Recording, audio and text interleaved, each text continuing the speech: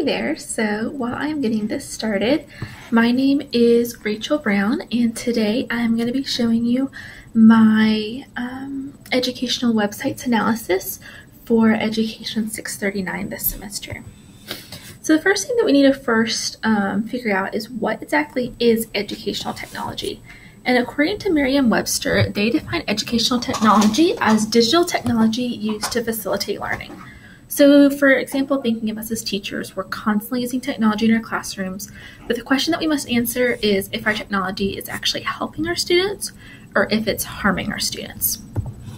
So the first website that I would like for us to review is Kahoot. And this one is, I know, one that's used all the time. Students use it, they love it. Teachers use it, they love it.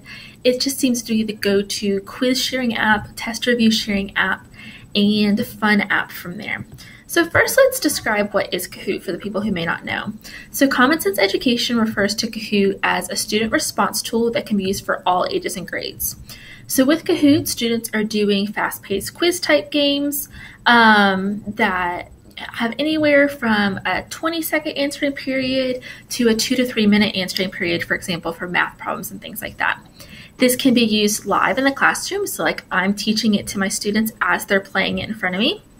Or it can be used as a self-paced game where the students are doing it on their own at their own computer, and there's not really a lot of noise or things like that going on because it's all on their specific screen. And the other important thing to note that student accounts for this are free, which is a huge thing in education these days. So there are several pros and several cons to Kahoot. Some of the pros is that teachers can actually integrate slides and multiple choice questions, videos, true and false, and many different other items into their games for students to review. For students, it's an easy logon. They go to kahoot.it and they put in a 7-digit code that could be numbers and letters or a combination of both, and then they are automatically into that specific game, and they can't go into any other games as long as they put in the right code.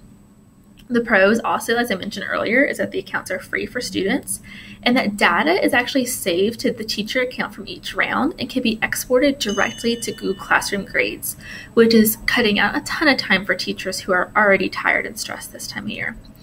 There are a couple cons to this, and one of the biggest ones that I did not realize till I actually started being a teacher is that the fast-paced environment of Kahoot can actually be really stressful for students with learning disabilities and learning challenges, and it may not be the best test review or quiz review for them. The other con is that users can create user-created content, and this could be anything and everything, and it's not always kids creating it, so we need to be careful because that material is not always appropriate for students. Also, the ways of viewing data for teachers can be hard over long-term progression. So I can see the students' grades from one specific quiz, but it's very hard to compare. For example, if we did 5 quizzes over 5 weeks of the same material, it's very hard for us as teachers to see how students have improved. Excuse me. And here's a couple pictures of Kahoot. So this is what the teacher sees when they are creating the quiz. It's a multiple choice question. You select what answer is correct, and then you can also select a time limit for the quiz or for that specific question of how long they have to answer those questions.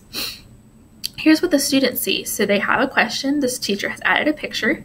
This 17 here is actually the timer that's counting down. So at this point, they have 17 seconds left. And then all the buttons are big and bright in different colors for the students to see. And here's an example of user-created content.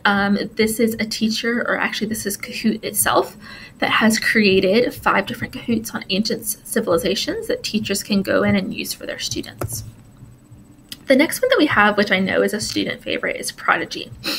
Now, Prodigy is a fantasy-like game, according to Common Sense Education. Personally, I do not have much experience with games like that, so I am just using them for that.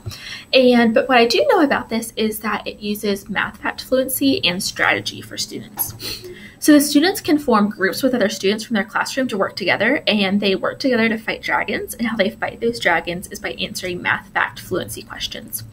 This is also free for most students, and it automatically adjusts the difficulty level of the math facts based on the student's skill level.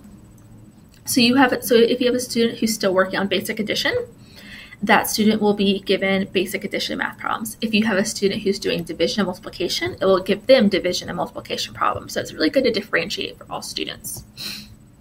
There are also several pros and cons of this. Several of the pros is that it's made to keep students' attention for long periods of time because the students just think they're playing a game. And when they think that they're playing a game in class, they get so excited. It also has a multiplayer mode that allows students to work together with their friends in their own classroom to fight the dragons together. And as previously mentioned, it adapts to students' skill levels and needs. Some of the cons, though, is that it is just a standard set of textbook math problems without much variability. So if a student is stuck on one level for more than a small period of time, they're going to get the same problems over and over again, which doesn't really help build that fact fluency. Another thing that can be kind of worrisome for a teacher or a parent is that with the multiplayer mode, they aren't always just playing with students in their class. They can also choose to play with random people, which poses a risk to internet safety and digital citizenship. Here's a couple pictures of Prodigy for you to see. So when the students first log in, they get to choose what room they want to build, and then they build that room. And how they build that room is when they fight the dragons, they earn coins that they can then use to purchase furniture and decorations and things like that. Here's an example of the math problem that a student is solving. And here is an example of a little bit more of a difficult problem. And also when the words are highlighted in green, that means that there's a hint. So this student has clicked on this green word and it has given them this hint to help them solve the problem. And this is what the teacher views. The teacher can see students' progress, their comprehension, how much they've used it, and they can also assign certain topics to certain students. The final one that we have that actually focuses on our digital citizenship is something called Digital Passport, and it's actually created by Common Sense Media themselves. So what is this? Digital Passport was created again by Common Sense Media, and it is a series of games and scenarios to help teach students about digital citizenship. This is made specifically for students in grades 3 through 5 and is free. And it has 6 different levels that students walk through, different topics such as cell phone safety, appropriate citations, what and what not to do, etc. There are several pros and cons of Digital Passport. One of the biggest pros is that there's teacher materials and supplemental lessons, such as videos, that are provided for free to teachers to help create their lessons and to help teach them. Both the students can do it individually, but then also as a class. And as previously mentioned, there's games, there's videos, there's readings, there's lots of different things to keep students' interest. One of the biggest cons is that there is a lot of reading and the words aren't always very easy for students to understand. So this may be a bit of a challenge for our students who are struggling learners. And finally, once students pass a level, so for example, if they pass a level on cell phone safety, they cannot go back and replay that level.